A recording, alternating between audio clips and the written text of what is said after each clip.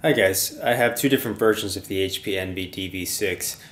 So on the left is the dv6z 7200 series, and on the right is the dv6t 7200, so it's powered by Intel. But more than anything, what I'm here to compare right now is the screens on these. The one on the left, the dv6z, has a 1920 by 1080 resolution screen.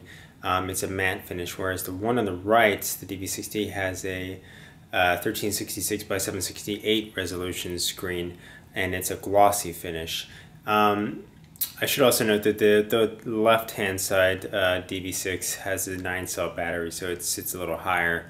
The 9-cell kind of sticks down, so it looks like it might be bigger, but in actual fact they are the same size.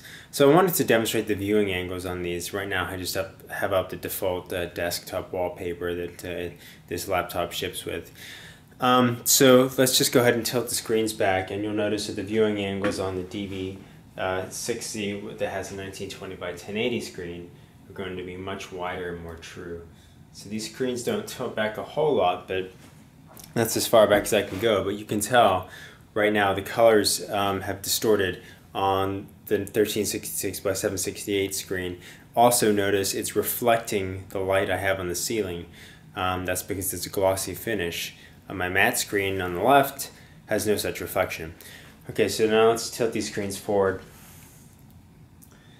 And it's a little harder to see, of course, but again, the colors have held true on the 1920 by 1080 screen, and they're getting a little washed out in the 1366 by 768 screen. Now let me just turn off the lights real quick here. This turning off the lights might give a little better chance of seeing how the colors are. They're a little washed out on the 1366 by 768 screen. I know it's probably hard to tell in the video, it doesn't do it justice, but the colors really are better on the 1920 by 1080 screen.